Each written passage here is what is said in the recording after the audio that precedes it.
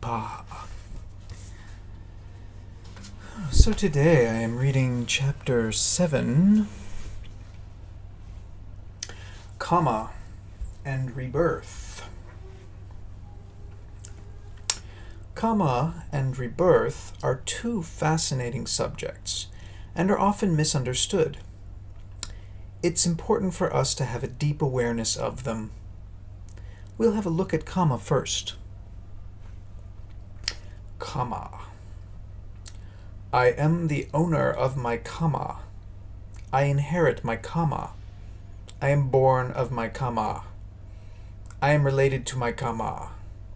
I live supported by my Kamma. Whatever Kamma I create, whether good or evil, that I shall inherit. The Buddha said that we need to remember this every day. Why is it so important to remember it every day? The word Kamma, or karma as we mostly know it in our culture, the word Kamma, literally translated, means action. It was used in this way at the time of the Buddha. Kamma yoga means the yoga of action. But the Buddha said, Kamma, O monks, I declare, is intention. It's not just any action, but the intention behind it. Intention is not only in what we do, it is also in what we think and speak. The way we use the word Kamma is technically not quite correct because we mean our deeds and also the results. However, since Kamma is in common usage now, we will retain it. There is a great deal of difference between what we do intentionally and what we do unintentionally. If we accidentally step on an ant and kill it, we probably didn't see it. It may be a lack of mindfulness, but it's not the Kamma of killing. There was no such intention behind it. But if we have an ant heap in our garden and wanting to get rid of it, we pour poison over it and destroy as many ants as we can, that is the Kamma of killing, because there is intention behind the act. The Buddha's genius shows the difference between action and intention. What we intend brings results, and our actions are caused by thinking about them first. So our thinking is one facet of ourselves that needs to be watched most carefully. This is what we are trying to learn through meditation. Unless we get to know our thinking process, we won't make good Kamma, no matter what we do, because we won't know the intention. When we know our thoughts, then we can change them, and that change will hopefully go in the right direction, in the direction of making good Kamma. Some people think, I want to make good Kamma so that I can get a pleasant rebirth. This is a commercial interchange, to do something in order to get something. It's better than not thinking about it at all and just blithely going along with whatever instinct dictates, but it can't have the result one is hoping for because it's a totally ego-centered approach. Good action should be performed because of wisdom, knowing that otherwise there will only be unhappiness for oneself. Goodness is necessary to live in peace and harmony with oneself and others. To consider results is attachment and expectation. All expectations are bound up with disappointments. No expectation can ever materialize in the way one hopes. Expectations lead us into the future rather than keep us in the present. Next life, life after next, or the life after that. Which one? What about the next 5 minutes? Good action ideally becomes so ingrained in oneself that nothing else is possible. As long as something else is still possible, wisdom must dictate the right direction. When two people do the same thing, there won't be the same result. The Buddha compared making bad Kamma to putting a teaspoon of salt into a cup of water, or putting a teaspoon of salt into the river Ganges. A teaspoon of salt put into a cup of water makes it undrinkable, but a spoonful of salt dropped into the Ganges is going to make no difference at all. If one has a full river of good Kamma, one unprofitable, unskillful action will make no difference. If one has only a cupful of good Kamma, one unskillful action will sour the whole life. Since we have no definite idea of what we have behind us, we had better presume we had better presume it is only a cupful. Since we have no definite idea of what we have behind us, we had better presume it is only a cupful. We sometimes wonder why some persons doing all sorts of unwholesome deeds still seem to live very happily. Family, bank account, health are all fine. Why isn't he getting his punishment? He's not getting it because he isn't deserving it just yet. We get exactly what we deserve. It's not accidental, nor is it chaotic. There is no reason to think that chaos prevails in the universe. Moon, stars, sun, everything acts according to a pattern, even this little globe on which we live. It is the same with our Kamma. Kamma is impartial, and this is often forgotten. It doesn't have preferences. It is cause and effect. It doesn't take individuals into account. Whatever has been put into the stream of happening is in there and will eventually bring a result. We bring certain tendencies with us from our past lives, yet most of the things that happen to us are results of present actions. We don't have to think, this was because 3 lifetimes ago I must have done this or that. Or, if I do this now, next lifetime, I'll be all right. This is taking the easy way out and not taking responsibility. If one takes full responsibility for oneself, and every thinking, intelligent person needs to do that, then we can also recollect that we have done or omitted certain actions in this lifetime and that the results are right here and now. The connection can easily be found. Whatever skillful, profitable actions we have actually accomplished in this lifetime shows results. They show in our abilities, our strengths, our health, our character. We are the makers of our own destiny.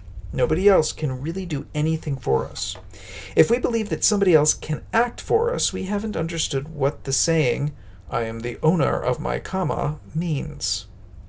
It's the one thing we own. Everything else is on loan. We can take nothing with us except that. Everything else goes to our heirs, those who come after us. Kamma is ours. We bring tendencies with us, which create our opportunities. We have choices, but not unlimited ones. We all have the choice whether to come to this retreat or not. You made the good Kamma of choosing to come. Once you're here, you have constant choices. When hearing Dhamma, you can either be half awake and not get much of the meaning, or you can be completely attentive. While listening totally, you again have choices. You can immediately forget it, or you can try to remember it.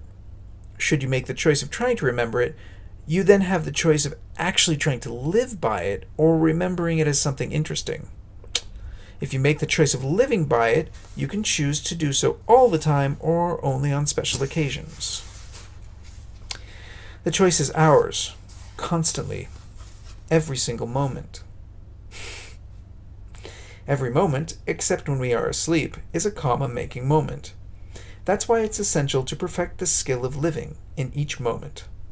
If we don't watch each Kamma-making moment, it's not going to work out on the credit side. There are too many negative moments possible. Each mind moment has to be watched because they are choice moments, and these choice moments make Kamma. The most profitable and skillful choices we make, the more opportunities we have. It's like living in a house with many windows and doors and having that many choices through which the window or door to leave. If we make enough wrong choices, our opportunities diminish to the point of finding ourselves in a prison cell, where there are no opportunities at all until we are released. If we've ever wondered why some people appear to have many opportunities to do different, interesting things, and we ourselves have not, it's strictly due to the Kamma we have made.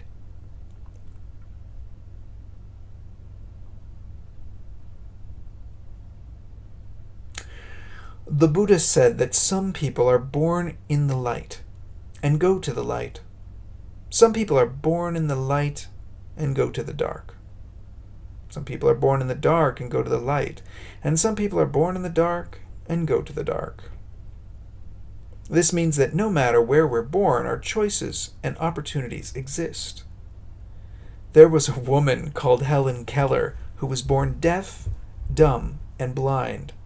She managed to get a university education, write books, and be instrumental in helping handicapped people to a better life. Obviously, she was born in the dark, but she went to the light. Obviously. All of us have opportunities every single moment. If we don't make use of them, the same opportunity may never come again.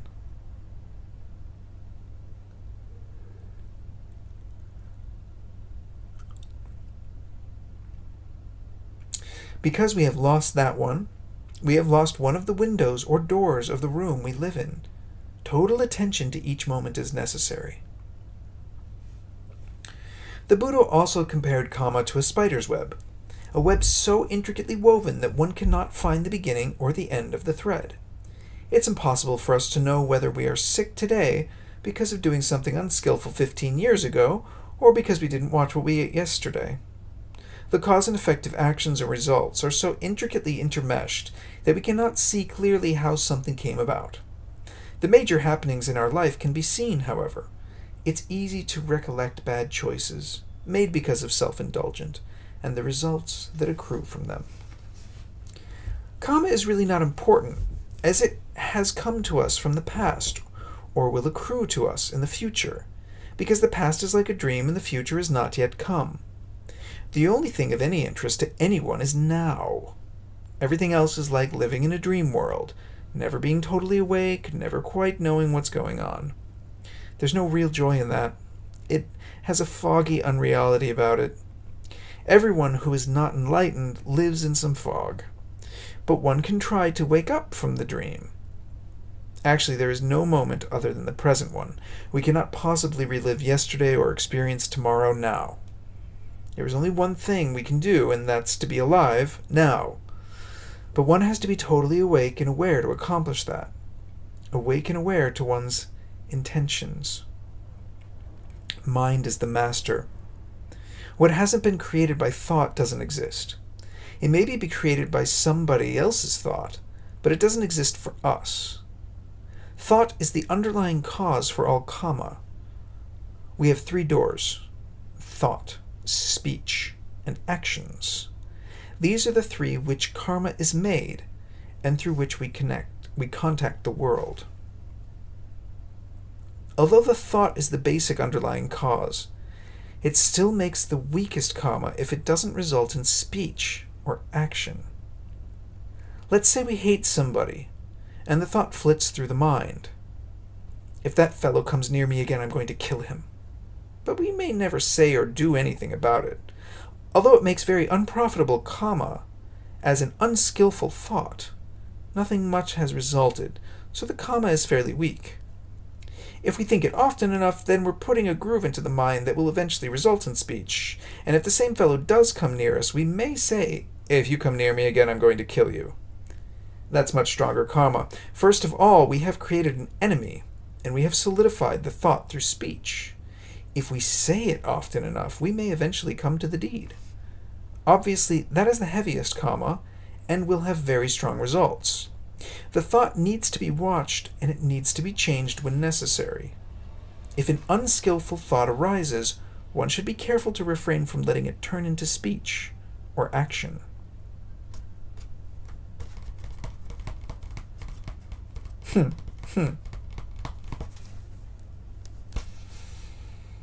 Rebirth. Rebirth is one of those subjects that often meets with fascination, hope, wishful thinking, or total rejection. One of the classic similes for rebirth is the one about the candle. A candle has burned down to its last little bit. A new candle is lit from the old flame, and then the old candle goes out, and the new one is burning. There is evidently a new body of wax, but it is still the same flame, or is it a different flame? If you'd have an opinion poll, you'd find the answers half for the same flame and half for a different flame. The truth is neither. What you have is a transference of energy. The heat has been transferred. Heat is energy, and this is what we have in rebirth. a transference of the heat of our passion for life.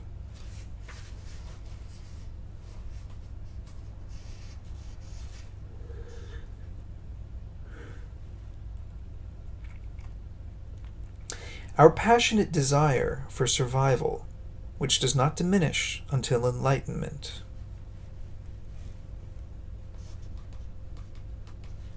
Once the Buddha was asked by the wanderer Vachagota, "Sir, what happens to the enlightened one after death? Where does he go?" The Buddha said, "Wanderer, make a fire from the sticks that are lying around here." So he did.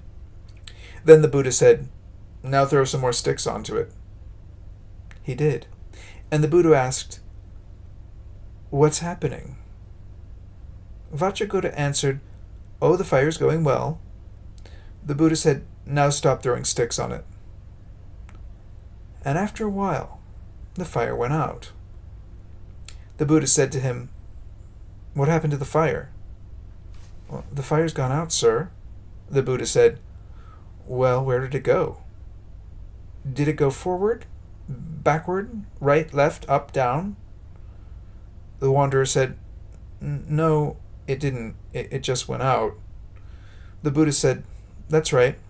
That's exactly what happens to the enlightened one after death."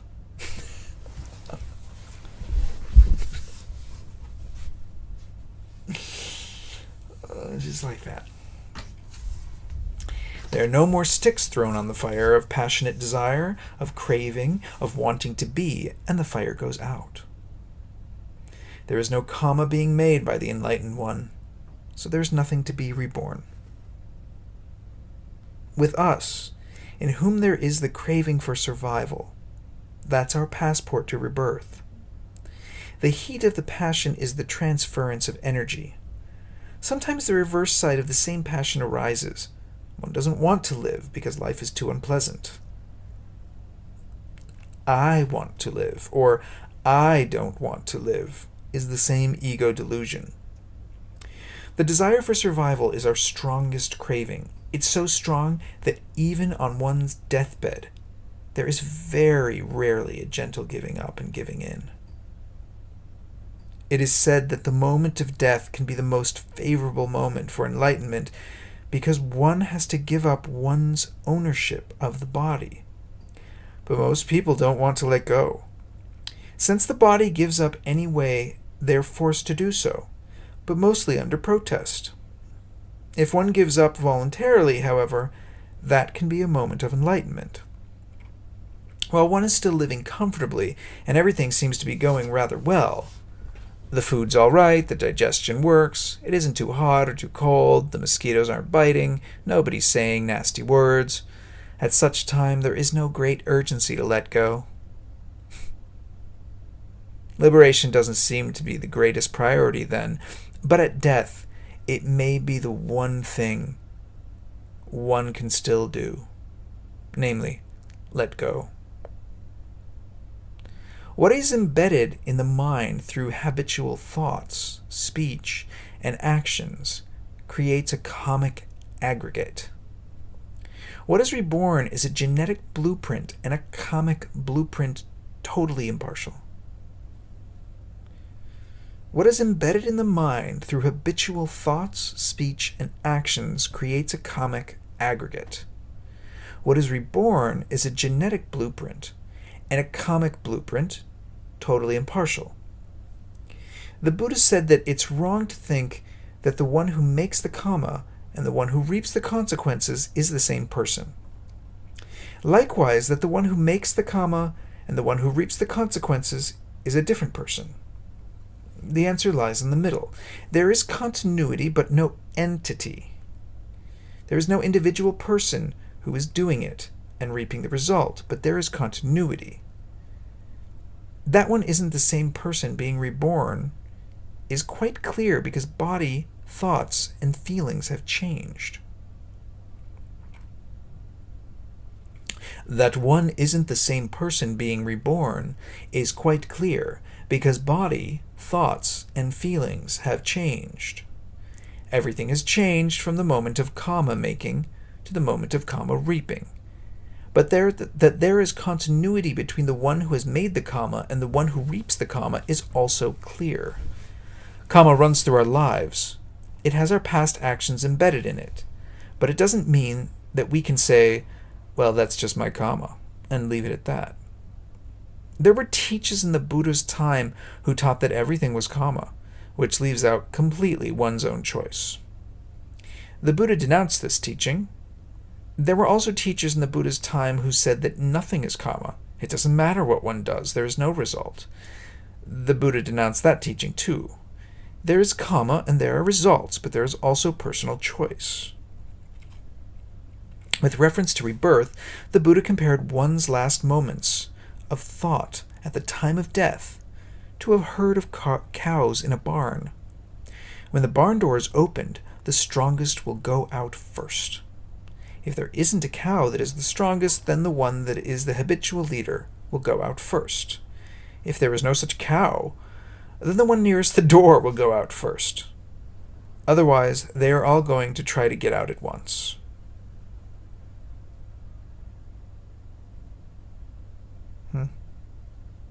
With reference to rebirth, the Buddha compared one's last moments of thought at the time of death to a herd of cows in a barn. What this means is that one's last thoughts create the impetus for one's rebirth. It doesn't mean that past Kamma is eliminated, only that our new birth situation is affected. The heaviest, strongest deed we have done will undoubtedly come to mind and give us our new direction.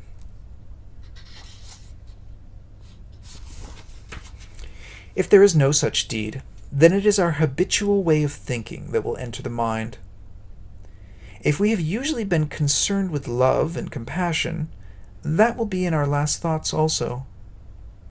If we have no specific thought habits, then what is nearest to the death's door will occupy the mind. Hearing is the last sense to go. If we want to help someone who is dying, we can talk to them about their good deeds. What they hear last may result in a favorable rebirth.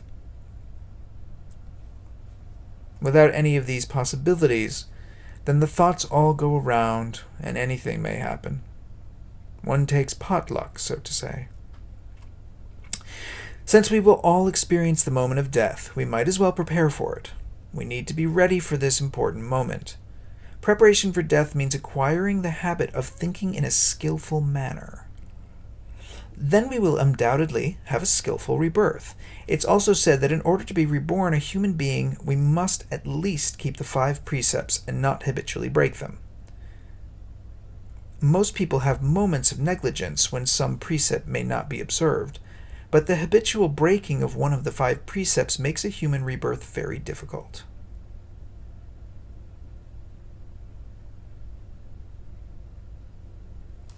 There's a story that once the Buddha walked with his monks by the seaside, and he said to them, "Monks, if there were a blind turtle swimming in the oceans of the world, and also a wooden yoke, and this blind turtle came up for air once every 100 years, do you think, monks, that this blind turtle could put her head through that wooden yoke?" The monks said, "No, sir, that's impossible. They couldn't be in the same place at the same time if they were swimming around in the oceans of the world." The Buddha said, "No, it's not impossible. It's improbable, but not impossible." And he added, "The same improbability reigns over being reborn a human being." This should make us reflect that we need to do something useful with the fortunate rebirth we have attained. If it isn't that improbable, we may not make it again. Not only do we have a human rebirth, which in itself is a great advantage, but we also have our limbs and our senses intact. We have sufficient food and are still healthy enough to sit in meditation. We are also very fortunate to have the Dhamma available to us. One can say that we are on top of the heap, and if we don't see that as an obligation, we haven't understood what it means to be the owner of our Kamma. It's not only an opportunity and an advantage, but an obligation as well. We must use this rebirth to full advantage. There's another aspect to rebirth that needs to be considered. We're all being reborn at every moment. Very few people have the mindfulness or the attentiveness to become aware of that, but we can become aware of being reborn every morning. That's not so difficult. The day is over, night falls, body and mind are dead, tired, and we fall asleep. In the morning, there is a reawakening like a new birth. It becomes light again. Body and mind are fresh and young again, and we have the whole day at our disposal to use in the best possible way, just as if we were a whole new life.